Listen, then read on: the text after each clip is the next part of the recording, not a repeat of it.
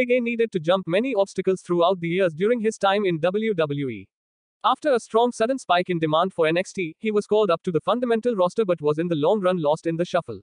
He would then track down progress on the primary list as a multi-time label group champion and afterward the WWE Champion. Presently his vocation has hit a significant misfortune. Fanatics of Big A were totally horrified after the current week's episode of Friday Night Smackdown.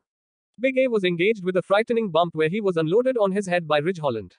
Big A must be stretchered out as fans dreaded, just plain horrible.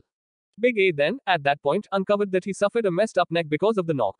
The previous WWE Champion then, at that point, uncovered that he will not require any medical procedure for his neck injury.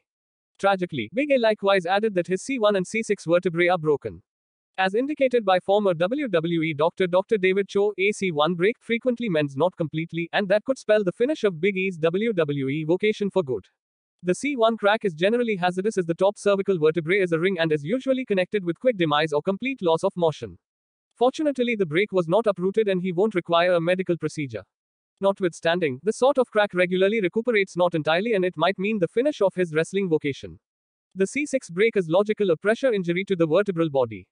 This probably requires immobilization yet not medical procedure. One would expect at least 3-month recuperation with return to full capacity and exercises for this lower cervical injury.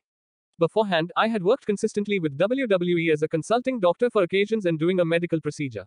I can guarantee you the tricks that are executed are genuine and accompanied risk, despite the fact that some believe the game to be phony.